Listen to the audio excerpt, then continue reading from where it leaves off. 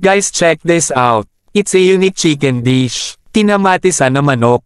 Let's get started by gently warming some oil in a pan. Once it's warmed up, toss in the chopped onion and cook it until it becomes beautifully translucent. Next, introduce the minced garlic and saute until its delightful aroma fills the kitchen. Finally, bring in the ginger to complete this flavorful medley.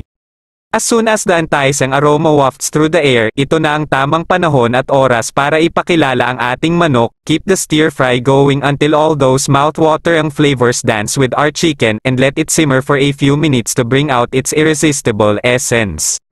Ngayon na palabas na natin ang katas ng manok, pwede nang ilagay ang ating star ingredient, ang kamatis. Haluin lang ng mabuti until mag-wilt ng konti ang mga ito, then add the fish sauce at ground black pepper. Continue to mix until all the elements blend seamlessly, then add around 2 cups of water or enough to reach the chicken level, and simmer for 30 to 45 minutes until the chicken becomes tender.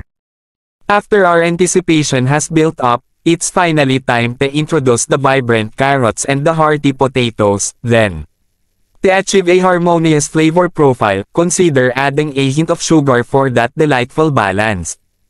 And for that thrilling finishing touch, let's bring in some green chilies to give it an extra kick and a tantalizing spicy twist. Guys, eto na ang ating kinamatisan na manok.